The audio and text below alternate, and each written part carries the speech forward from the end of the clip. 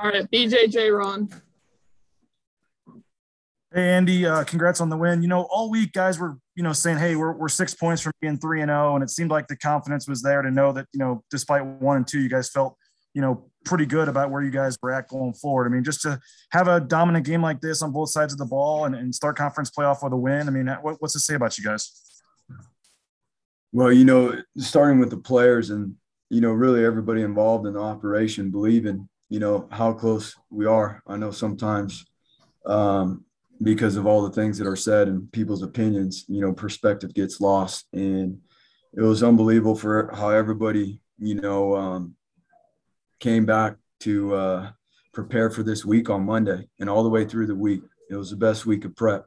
The scout team did the best job they've done. Our young guys are growing and giving better looks throughout the week and competing and challenging the older guys and getting them ready for game day. And we got to continue to work throughout the week to play like we're capable of. We've learned enough lessons and now starting to apply those lessons learned consistently. You had, the creativity on offense that we saw, it seemed like really opened things up. 8 snaps by non-quarterbacks today. You had some of the Wildcat stuff, some of the jet sweeps. You bring Scott Matlock in for the touchdown. It just seemed like offensively, Tim Plow really called a good game. Yeah, we're 4 games into it now. So we got a good idea of who we are and what our strengths are. Here's the bottom line. We got to do what is best for our players and what they do well and put guys in position, rushing the ball. Multiple guys, like you said, carried the ball today. How about Hank, getting some carries and making some things happen? Got to start to make people respect that he will pull the ball and run it so they're not loading up the box on the running back. So what an unbelievable job he did with that package that, Coach Plow put together and we were able to execute today. Those were some big time runs by Hank. How's it going, Andy? What's up, Jay? Andy, you said 4 games into the season, you kind of have to start identifying what you do well and kind of leaning on that. Apparently, Scott Matlock does everything well because he had 5 tackles, he had a sack, he blocked a field goal, and he had the 5-yard touchdown. How much does he mean to your team? And the moment that you guys finally, had Hank pull it and throw it with that personnel in? Well, I think that was a play of the most anticipation on the sideline when it came through over the headset, because everyone knew it was Scott's play, and we had been repping it for a few weeks now, and it was nice for Hank to lay it up for him. He was pretty open, so it was a nice throw for Hank to put it in the old breadbasket for him. And Scott's been a tremendous warrior, and we don't have a ton of depth at his position and how much he plays and how consistent he is. And we're just starting out with those D tackles. We had our best week of practice with the D tackles and the D line, and how we're playing up front with our fundamentals and technique. And we got to just continue to build. Over the last few weeks, you've pointed out that there's been some learning lessons for your team, and you have to correct those. How do you feel like your team handled adversity today? Because there were some moments that maybe you guys could have capitalized, but it didn't stop you from ultimately going on and securing a comfortable 24-point victory on the road to open conference play. We're talking about mentality. We're starting to see it. We're starting to see mentality starts with how we respond. That's football. And again, it starts with our week of prep and how we build that through the course of the week, how we build the confidence to play a certain way. And when things don't go right, that we stay in the fight. We understand. We talk about the adjustments that we need to make so that we can, adapt, overcome, and achieve. And the guys did an unbelievable job. I mean, it was a tight game for the majority of the day, and everybody stayed in the fight. And that was exciting to see. We, it starts too, again, with our week of prep and the scout team. I can't say it enough. The scout team did an unbelievable job this week. And our young guys and our freshmen, now that they've been in the program, and, we got off to a slow start with the freshmen, and now they're doing an unbelievable job. And this win, as much as the people that are here, that are on this airplane that came here, this win is attributed to the scout team and the freshmen and how they helped prepare this week. Andy, congrats. Thank you. Thank you.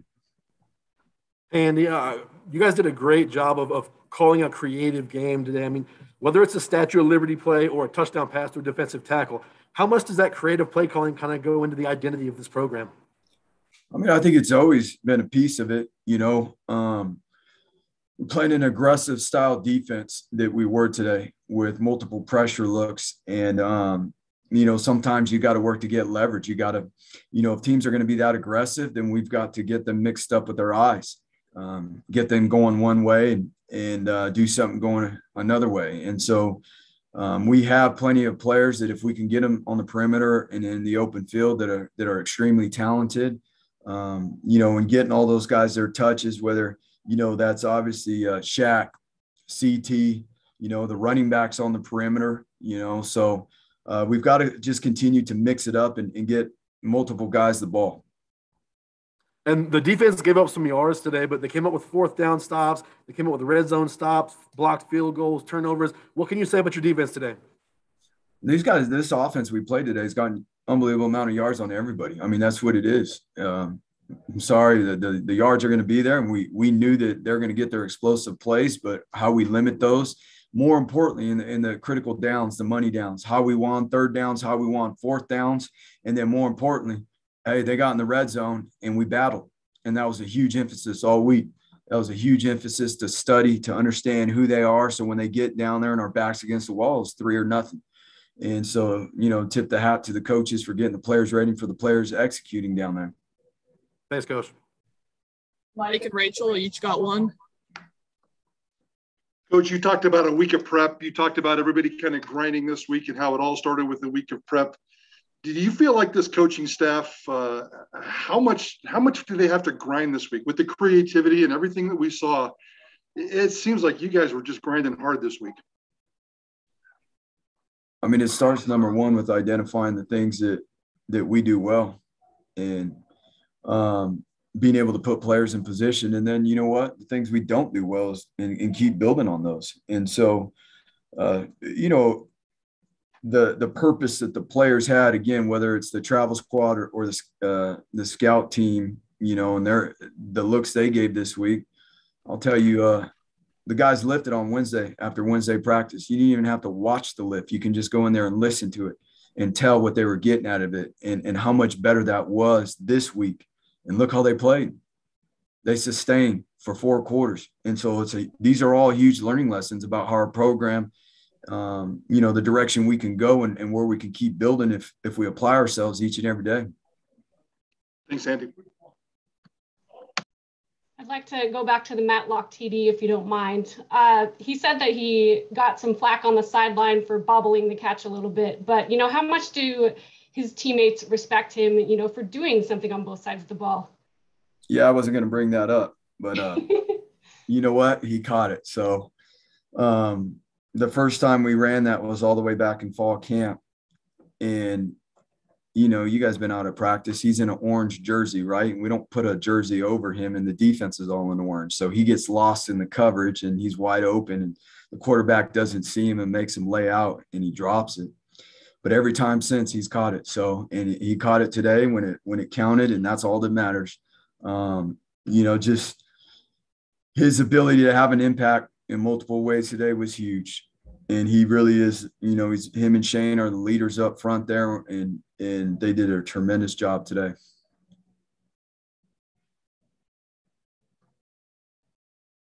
Will, do you have one? Andy, earlier you called it the best week of prep for you guys this week. What do you see in practice that makes you say that? Well, I think just the consistency from the time the guys hit the building, when those 2 feet walk through the door. I mean, just you can hear it in the training room, in the locker room. Guys, they had something to prove this week. They had a chip, and we need to keep that. That's what Boise State is. That's who we are, week in and week out. It's about proving something, and it starts during the week and how we work. And we've got to understand that it's going to take a great deal of purpose, effort, and focus each week to be able to accomplish the goal at the end of the week. And again, to our young players, the scout teams, it was their best week. We had some protocols early on, and those guys got put behind some COVID protocols. And, their development and where they're at right now is night and day from where it was when we ended camp. So we're extremely excited about some of those guys. You guys saw Ahmed play. You guys, he jumped in there and got some snaps today, backed up Scotty due to some injuries, and he did a great job for his first time jumping in there. That's the development we're talking about. We got to keep on with it, on both our fronts. Thanks, Andy. Congrats. All right, guys. Thank you so much. Thanks, Coach. Thank you, guys.